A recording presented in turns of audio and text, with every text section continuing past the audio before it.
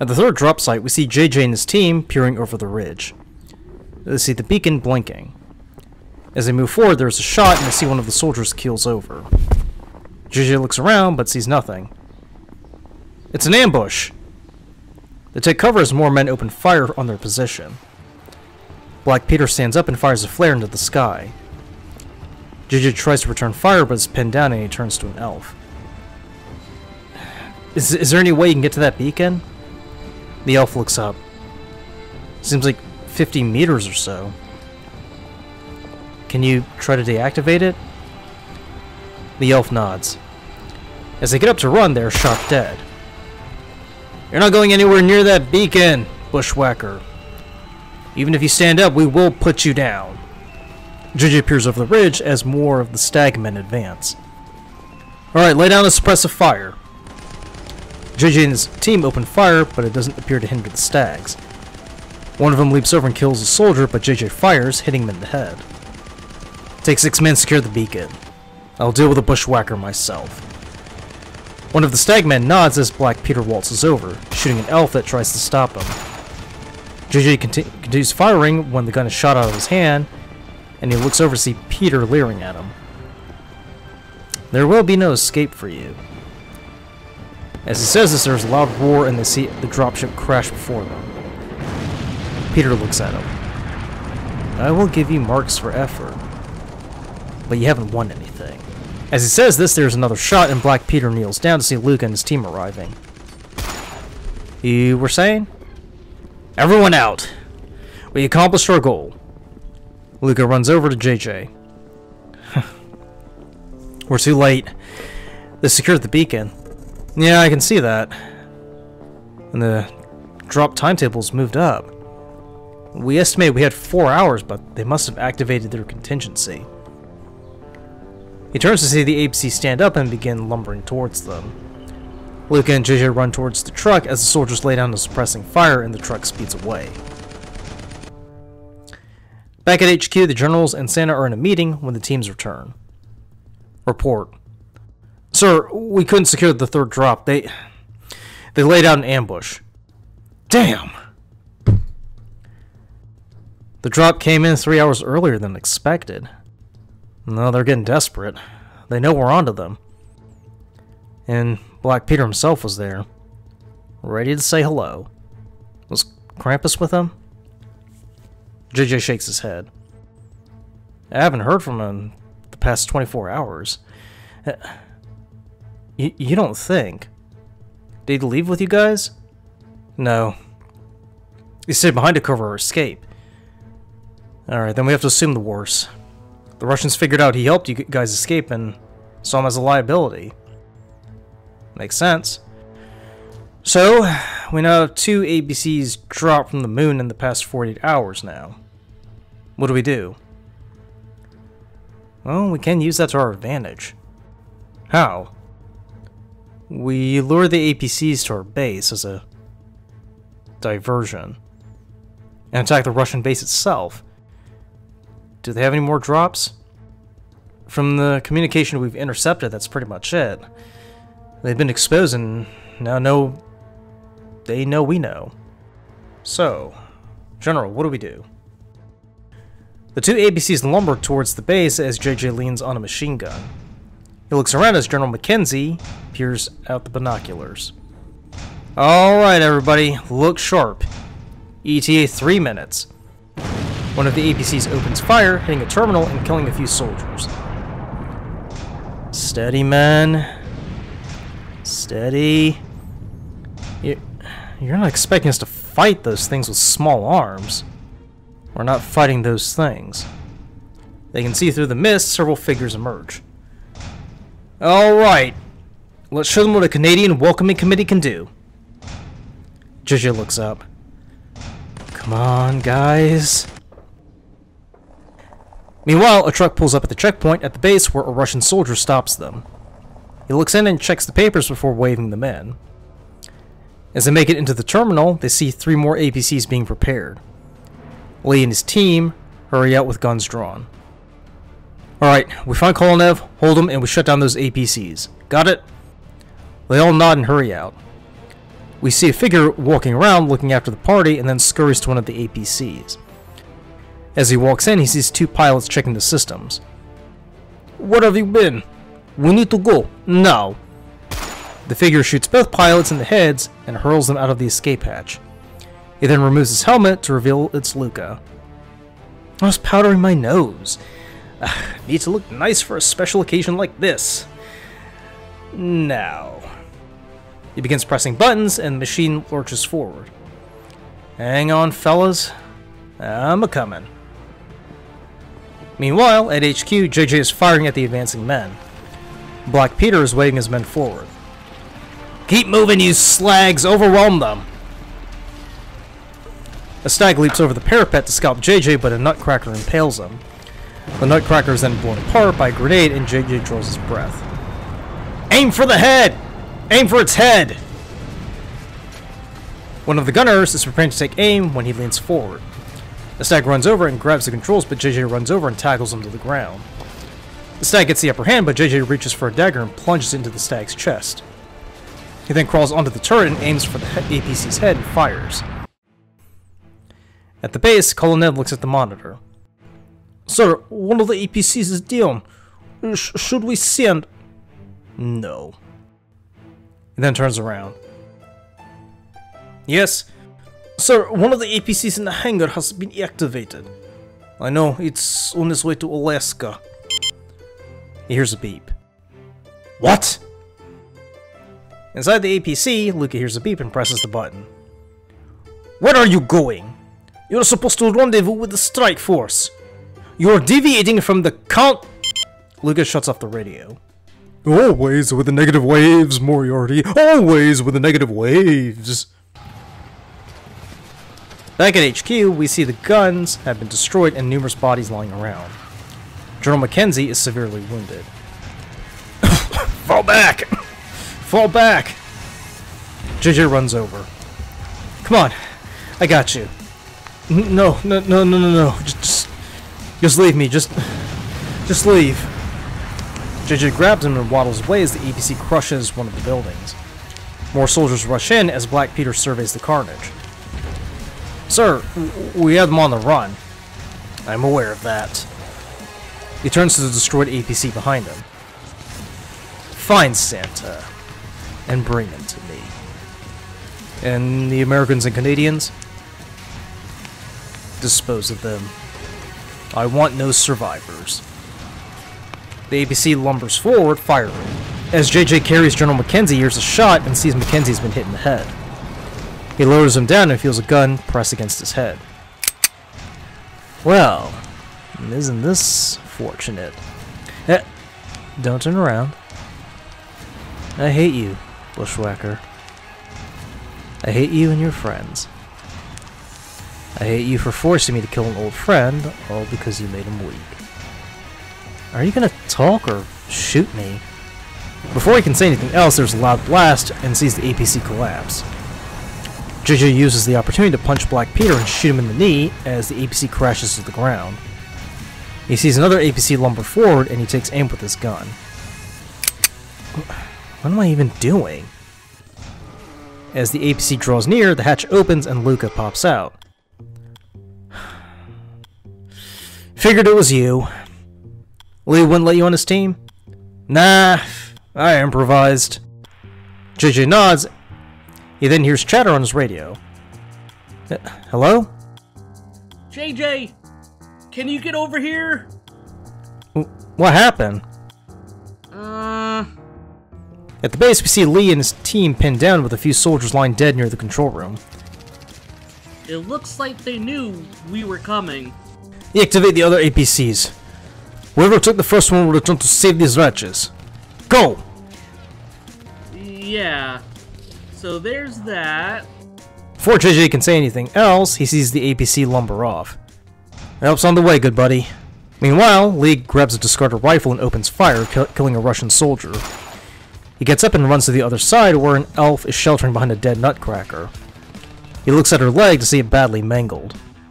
He kneels down and begins to apply pressure. Can you move? She nods weakly. She tries to stand up, but collapses. He sees a pool of blood around her. He hands her the rifle and rips off a piece of cloth and ties it around her leg. Stay there, alright? I want you to fire on any Russian who moves past this point. Got it? She nods. Lee grabs 2 handguns and runs out, firing them and dives behind a trash can to see the commander. So, this is going to plan. Kolonev mentioned an APC went off grid. You know anything about that? I have an idea, but I'm not sure if we'll be around to figure it out. Meanwhile, outside the base, 2 APCs are online and begin lumbering forward to form a defensive pattern as Russian soldiers take their position. Suddenly, there is a blast that hits the ground, sending the soldiers all over the place. The APCs open fire as Luka, inside the rogue APC, returns fire. Ah, shit! He maneuvers to avoid the fire but is rocked backwards by a blast. He tries to hit them but cannot get a good aim. Don't tell me. They knocked out the targeting scanners?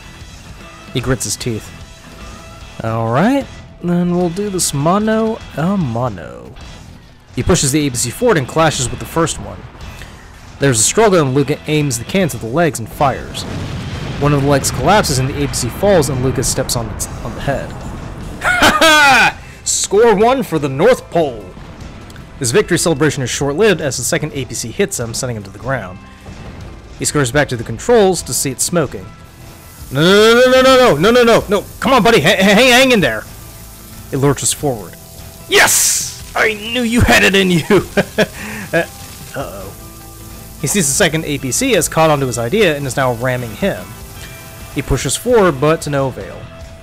You can see the pilots making gestures and he gives them the bird. He grabs a gun from the corner and shoots the glass before firing at the pilots. They return fire and it hits him and he falls to the ground. Oh no. That's not good. He sees he is bleeding from his abdomen. He leans against the console and peers over to see the pilot still working to push his APC over. He takes aim and kills one of them before the other can react. He shoots the second pilot. Score 1-4! He sees everything is spinning. He grabs the controls and begins to pilot the APC towards the main building. Inside, we see Lee lying on the ground as Kolonev stands over him, pointing his gun. It is fitting, yes. A Pole is to die at the hands of a Russian. Screw you. Vulgar and defiant. But that is all you have left. Your friends are dead and mine have overrun the North Pole. And Alaska will be ours again. There's a thunderous crash and we see the APC collapse. Kolonev turns to see Luka lying there, bleeding out. Shit. Kolonev turns around. The last of a dying breed. He raises his gun. Do svidaniya. Lee closes his eyes and there's a bang. He opens his eyes to see Kolonev bleeding and falls over. To his surprise, he sees Luka leaning against the wall, holding a gun with his left arm around his torso. He really doesn't know when to shut up, does he? He collapses to the ground and Lee crawls over and grabs him. Luka! Buddy! Hey! You there? And breaking news, the Russian president has recalled his ambassadors to Canada and the United States following the incident at the North Pole. For those of you unaware, the Russians were conducting a clandestine military operation to invade and to occupy Alaska as part of their imperial reclamation agenda. UN monitors are expected to visit the lunar city of Alta Vista next week over the construction of APCs, which, if true, would be a violation of the 1998 Lunar Militarization Treaty signed by the leaders of 30 nations who have settlements or facilities on the moon. In addition, Santa Claus, the leader of the North Pole, is expected to make a trip to New York to make a speech before the UN. No doubt there will be a clamor to see jolly old St. Nick, even though Christmas is technically 2 months away.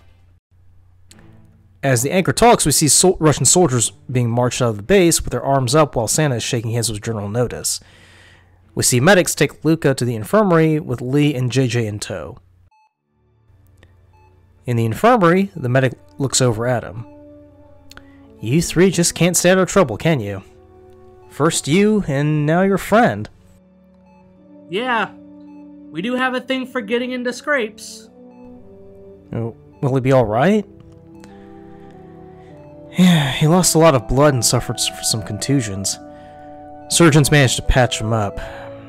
A lot of trauma, but he'll pull through. He'll need to be under observation for a few days. As they listen, Santa and General Notice walk in.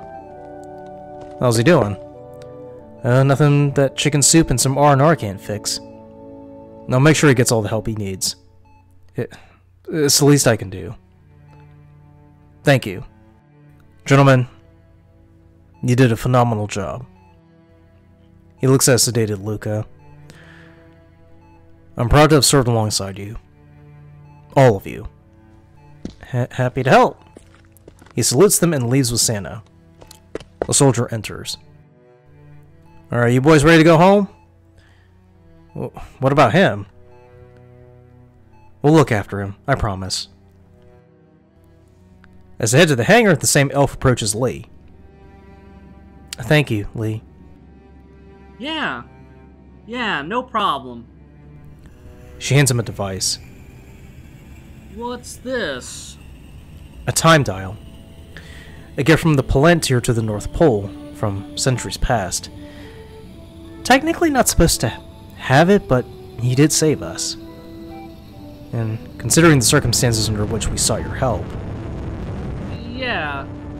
I'm sorry, the who? Just say a date, and give a time, and twist the dial. And what happens next? She gives him a kiss and walks away. Lee stands there for a second and hurries onto the plane. As he looks at it, he sees JJ has dozed off.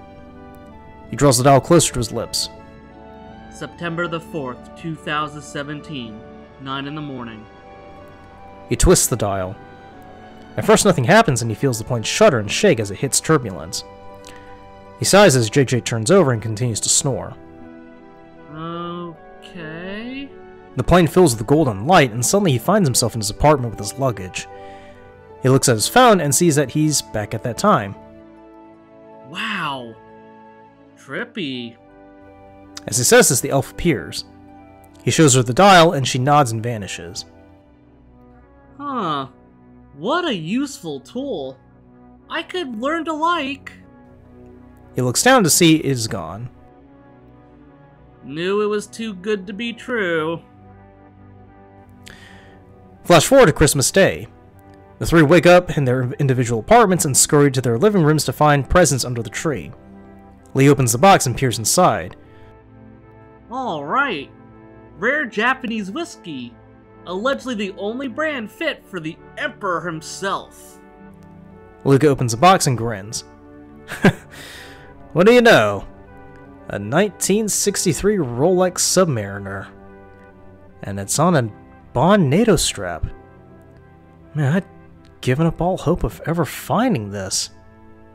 A 3-year subscription to Hulu. Huh. I was hoping for Netflix. They each read the card attached. Aww. All in a day's work. Should have asked for a movie deal or something. In the ruins of the Russian base, we see a figure shambling in. As he draws closer, we see it's Black Peter, who has survived being shot and crushed by debris. He walks to the terminal and sees a puddle of dried blood. As he draws his breath, he hears something. He holds still, fingers his gun, and then turns to see a Russian officer. He lowers his gun. Didn't think there was anyone left. The officer smiles. Shouldn't you be on your way to Moscow? I don't align with Moscow. Really? Then who? He presents a medallion with the Anubis insignia. My calling is higher. You, I have observed, feel the same way. Come off it. This... He waves his arm dramatically. This is where ambition has landed me. Ambition is not the culprit. You have directed it towards transient goals. He steps forward. I can offer you something more. I present you with proposition. What do you say? Black Peter points the gun at his head and then scoffs before lowering it. Good. I say we have understanding. The epilogue. In Kiev, in the intelligence office, a man walks down the corridor and knocks on the door. He opens and enters to see a woman sitting at her desk. Yes. Excuse me, Minister. He hands her the file. She opens it and reads carefully. Are you sure? He nods. The Americans and Canadians thwarted the attack, but there were 4 men who influenced the president and pushed for operation. They were the ones who helped finance machinery in the attack, and I suspect that they are the ones we truly need to target. And we know for sure who these men are. The man nods. Without any question, Minister. Should we alert them? For certain. But also... The woman turns her screen around to reveal the Bushwackers. Pavel, do you know who these are? He studies the screen. No, not really. Our intelligence informs us that it was the North Pole who first approached them.